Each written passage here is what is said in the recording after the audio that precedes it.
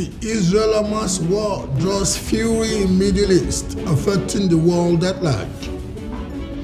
And countdown to Imo, Kogi, and Bayelsa Guba elections. I am Bola Oba, and this is Plus Politics.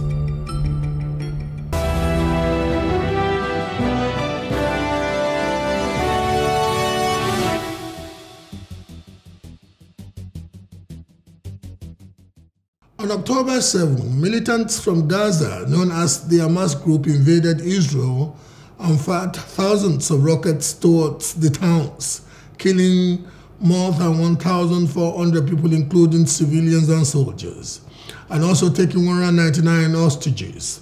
In response to the attack, Israel has declared war and launched Operation Sword of Iron, striking what it says are Hamas and Islamic Jihad targets in Gaza. It has also blocked supply lines of basic necessities to the Gaza population, including fuel and water. On October 17, hundreds of people were found dead after an explosion at a hospital in the Gaza Strip where people sought refuge.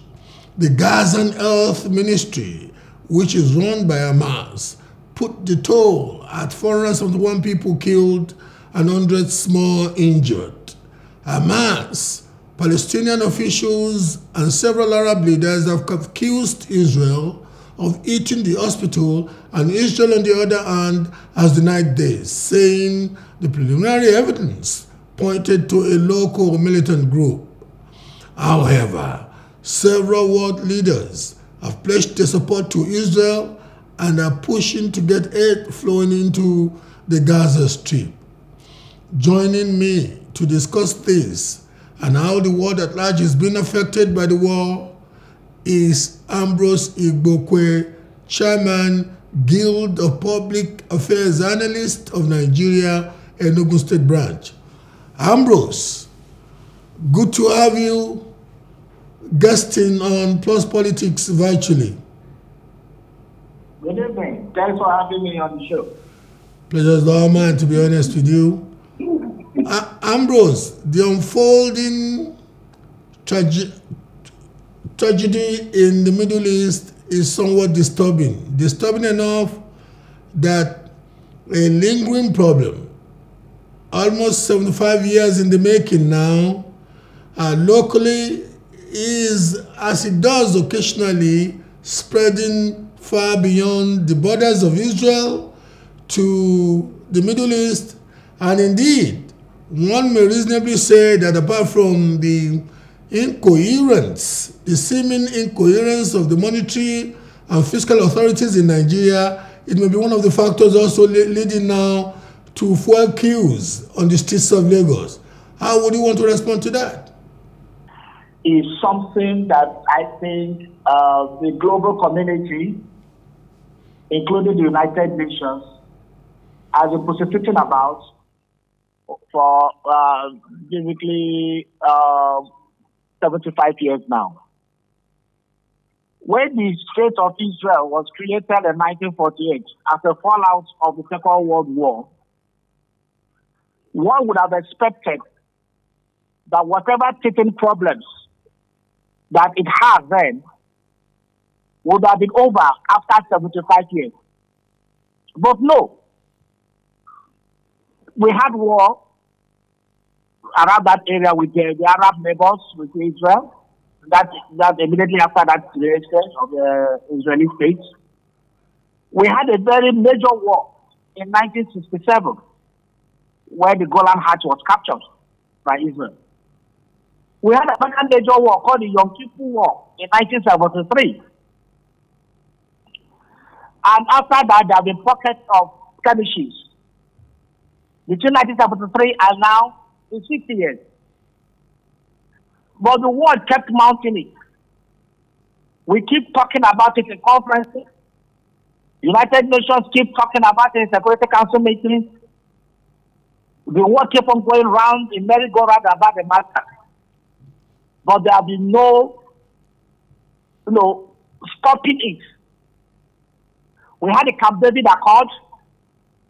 We had in terms of two-state solution. We have had all kinds of prescriptions to the effect of the Middle War crisis, yet it persisted. So that comes to say something clearly, that the world does not want to solve the problem in the Middle East. Let me tell you what has happened between the time of Lenin, Stalin, and the rest that brought communism. We had the USSR. If the world was able to witness the collapse of the Soviet Union and each of the states that constituted the Soviet Union actually disintegrated with demarcated boundary lines and sovereignty and territorial sovereignty established, I don't know why just two states, Israel and Palestine boundaries, cannot be defined and two-state solution provided. Czechoslovakia divided into 13 countries. And so many other, former Soviet countries. Ambrose. So I want to maintain that the war in Middle East between Israel and Palestine, if the world is using it and just mouthing it, there's no serious issues. Would you not think that it is actually the recalcitrance of the two parties, of the two local parties, that may be the problem far more than the enthusiasm of the world to help them solve it? Because if you really look at it, from 1948, when the United Nations initially came up with the idea of two-state solution and the Arabs rejected it, until a rehash of the two-state solution came into being about 1.5 to 2 decades ago, that the Israelis are now pussyfooting on it. Look at the situation thus far. In the last 10 years of the Prime Minister's in and out rule, he had always made sure that everything that would enhance the materialization of or manifestation of the two-state solution, he had always played against it. In fact, using it to enhance the relevance of Hamas at the expense of the PA, Palestinian Authority. So I would want to think that is more of the stubbornness, the edginess, and the recalcitrance of the two parties, Israelis and Palestinians, that has brought us to this no-win, no-gain situation. How would you respond to that? Well, what I can say is this. There are instances where the world did not wait for two parties to agree before they stepped in. Remember, we have had territorial wars over these last 75 years. We have had even bigger issues of apartheid in South Africa. We have had boundary issues. Remember in 2001, Eritrea and Ethiopia were at each other's throat. And they were led to, there was a band, international people came and agreed on a two-state solution. Eritrea went their way. You remember also that just recently, Sudan was split into two. International people moved in. Look at the intensity at which the West and are looking at the issues of Ukraine and Russia. Why is Russia being vilified? Because Russia invaded another country with territorial boundaries. At this stage we are, the world and United Nations should not wait for Palestine and Israel. First of all, which Hamas? Hamas is a non-state terrorist organization. Are you telling me that the world does not have what it takes to root out Hamas the way ISIS and Al-Qaeda was rooted out? So something must be fishy somewhere. You must Why Hamas, first of all, a non-state actor, a terrorist organization, is allowed to run a big swath of the country. Ambrose, that is a perfect place to actually interject. You will agree with me that if the two parties were to be honest, initially it was the Palestinians that were rejecting the two-state solution because under President Clinton, there were fantastic opportunities for the PLO to work with the arrangement of the two-state solution, but Arafat kind of was reluctant to engage with it.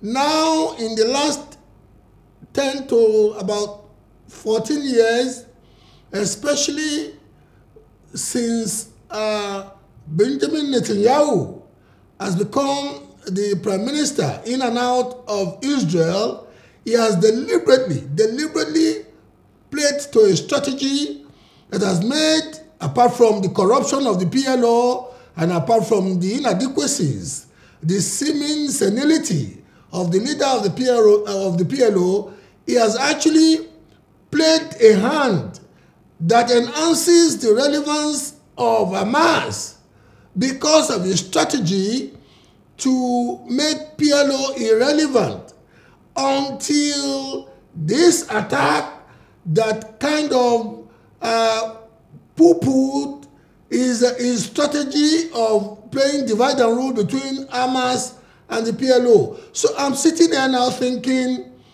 if there is going to be a solution in the Middle East, especially in Israel, between Israel and the Palestinians, the two parties and the extremes of the two parties, Hamas being the extreme of the Palestinians, and Benjamin Netanyahu and his ultra-rightist coalition partners must be sober enough to know that this situation cannot last. More so, the world may need to press on them, but in so much as Hamas can be rightly referred to as a criminal terrorist organization, we must also accept the fact that even in Israel, some politicians in Israel play to the ultra-rightist wing, fundamentalist wing of Judaism and Zionism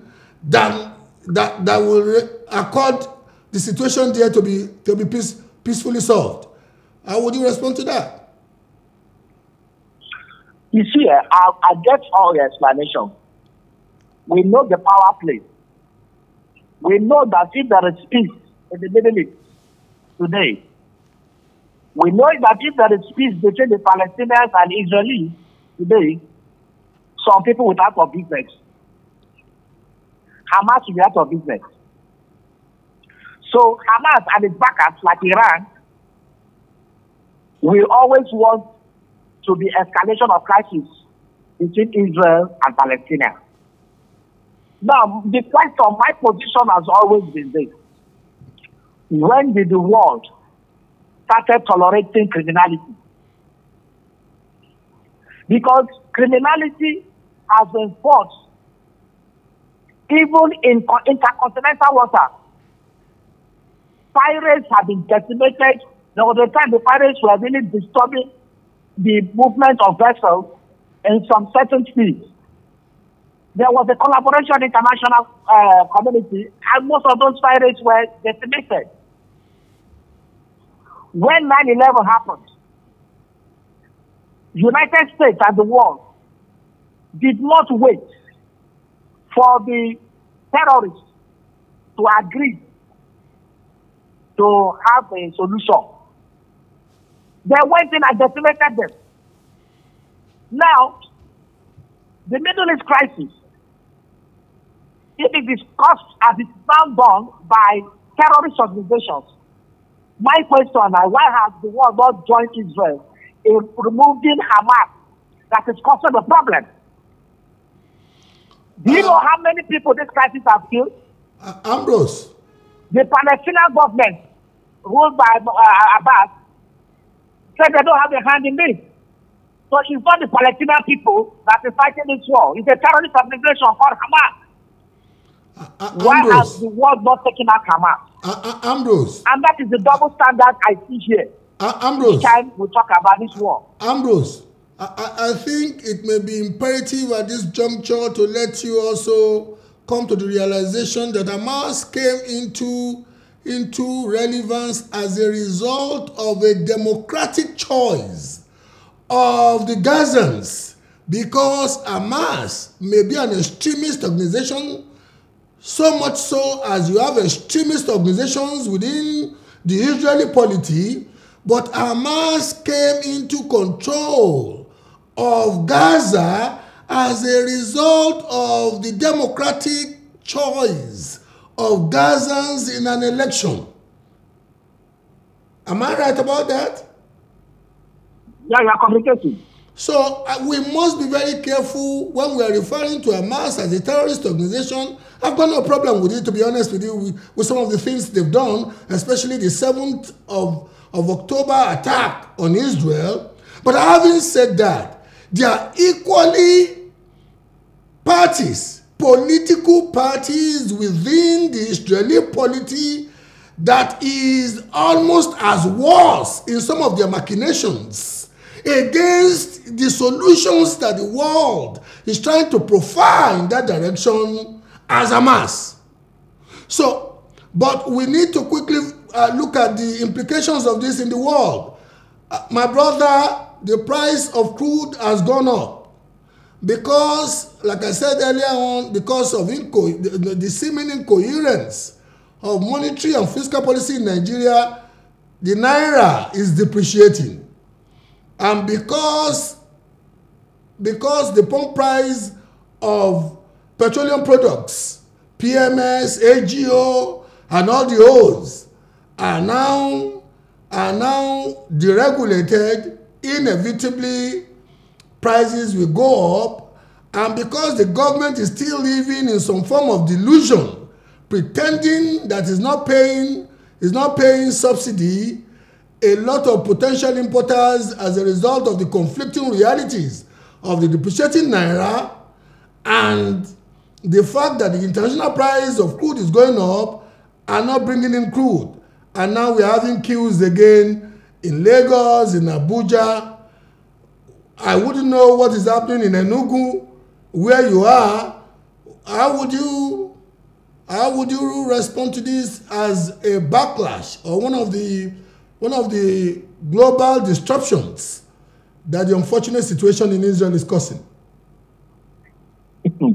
Bola, there was a video I saw 2 years ago that was showing fuel scarcity in Nigeria, I think in 1973. Long queues.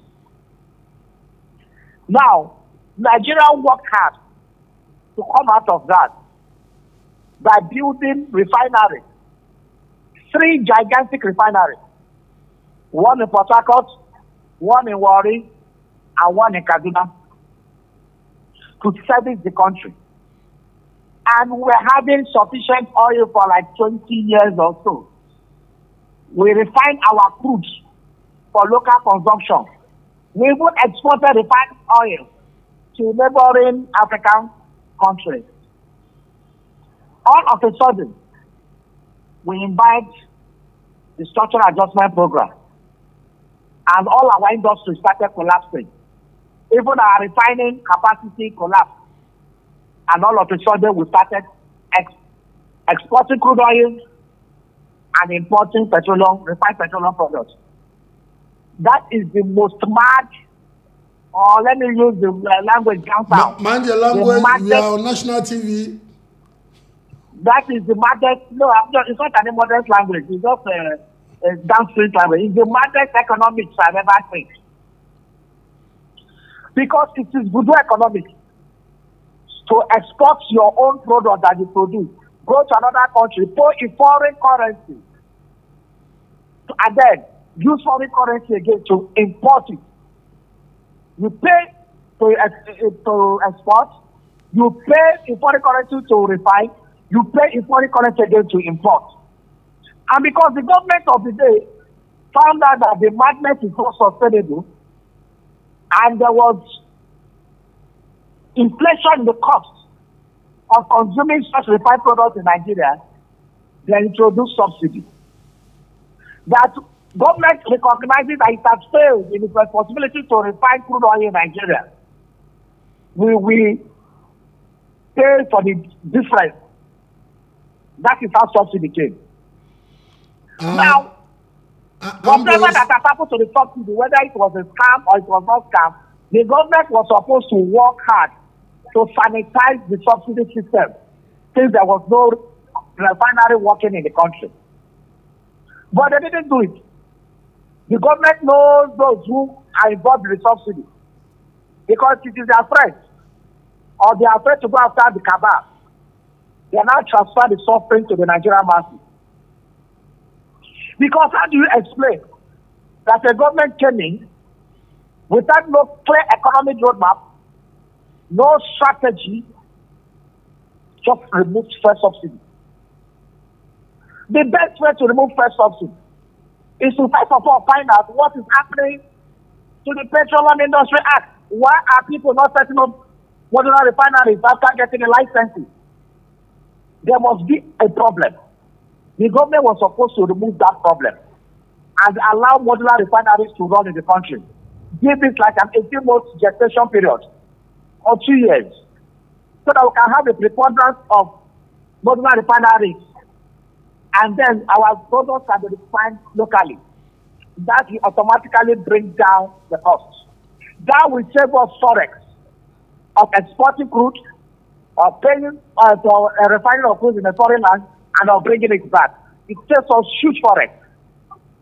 And now government did not do that. Government just announced subsidy is gone. Now, while we are still talking about the attendant hardship of that, the people who used to import the refined products, the concession of the exchange rate they get from the CBN, we cancel it. I said everybody should go to the Malam to get at the Malam rate, or what we call the open market rate. Ambrose, I really enjoy this, but we must go now. The tyranny of time is really eating hard. I would have loved to engage you further. Some of the very important and very interesting points you were making, but we really have to go. Ambrose, I really want to thank you for guesting on the show. Thank you. Thank you, Bola, for having me. Thank you. This is where we go for a short break. And the next segment is going to be about the off-cycle gubernatorial elections in Imo, Bayelsa, and Kogi. It's going to be interesting. Thank you.